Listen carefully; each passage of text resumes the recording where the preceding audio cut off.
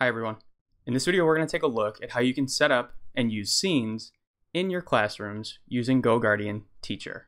Now, at its most basic understanding, scenes let you create a set of rules for a classroom session, letting you automatically open tabs, restrict web usage, and create customizable filters for different sessions. So it allows you to either lock down or open up the web browsing activity as much as you choose to do so. So let's jump into this. Now, once you're inside of GoGuardian Teacher, there's two ways that you can access scenes. Under the menu option, you can choose Scenes, as well as click Scenes in the top right-hand corner. And you can see that I have a couple scenes already set up here, but let's go ahead and create a new scene. So I'm going to click Add Scene in the top right corner. And then let's go through some of these settings that you have here. Now, in most cases, you'll probably set up a scene to restrict access during something like a quiz or an exam. So let's go ahead and call this exam scene. And as a description, use for Schoology tests. Now, by default, all scenes will start in allow mode, but we can go ahead and toggle this switch to block mode. And you can see that in block mode, all websites will be blocked except for those specified below. And I do have a couple quick list options that GoGuardian does give me. So I can go ahead and add, let's say I want to lock everything down except Schoology, and maybe I use Kahoot. I definitely want them to access Google Docs, and let's say that's it. Now that means that any student within a session that I allow this exam scene to be used in will only have access during that session to Schoology, Kahoot, and Google Docs. Or if I wanted to add another website, base URLs will be added below and allow the entire website. Now at the bottom of the window, if I chose to auto open tabs once the session had started, maybe I wanted them to go to revis.schoology.com, that tab will immediately open as soon as the session begins. And I can also choose a maximum number of tabs that I want the student to have open. So if I know that they're only going to be working in Schoology and Google Docs, I might give them only 2 tabs to have open, Schoology and Google Docs.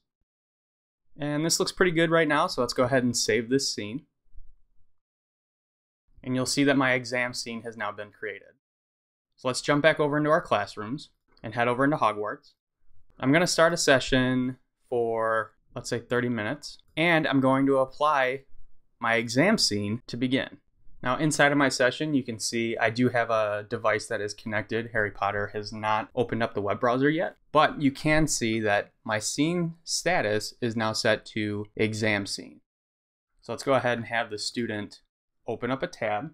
And we can see that on startup, the student was forced to revis.schoology.com to sign in. Go ahead and sign this student in now. You can see that Harry Potter is now, in fact, only on Schoology. But what happens if, let's say he wants to go to YouTube? So you can see that because YouTube is currently blocked, it does give the student a notification saying that the website cannot be reached. So go ahead and we'll close that tab.